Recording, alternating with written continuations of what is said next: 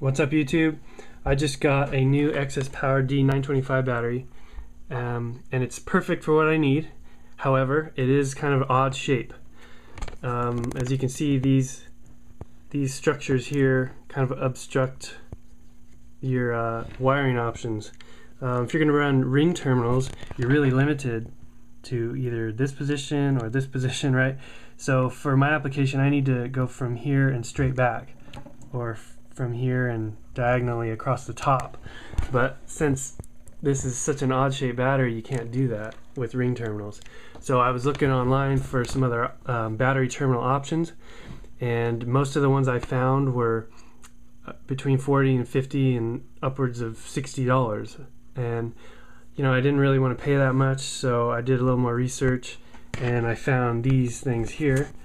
I got these at a electrical industrial supply company, so they do a lot of commercial grade electrical wiring products and things and tools and all kinds of stuff like that. So these are $4.50 a piece, and the hole here is a double-aught hole, and it comes with a massive set screw that's tapered, and it really gives you a good bite on the wire. They're full aluminum. They got a 5/16 hole that actually mounts perfectly for the battery.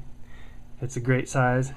And I did some resistance checks with my multimeter, and there's 0 ohms, so there's no voltage drop, which is great, especially for car audio guys.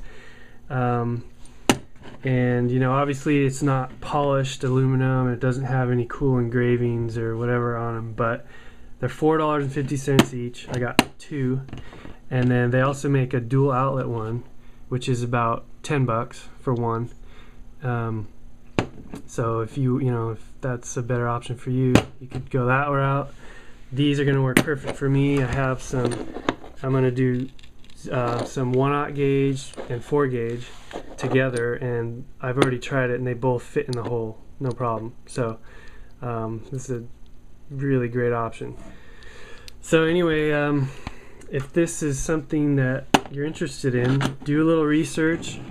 I'm sure you're going to be able to find some industrial electrical supply companies someplace where you live. I got lucky, and like I said, for almost $9 I got 2 of them.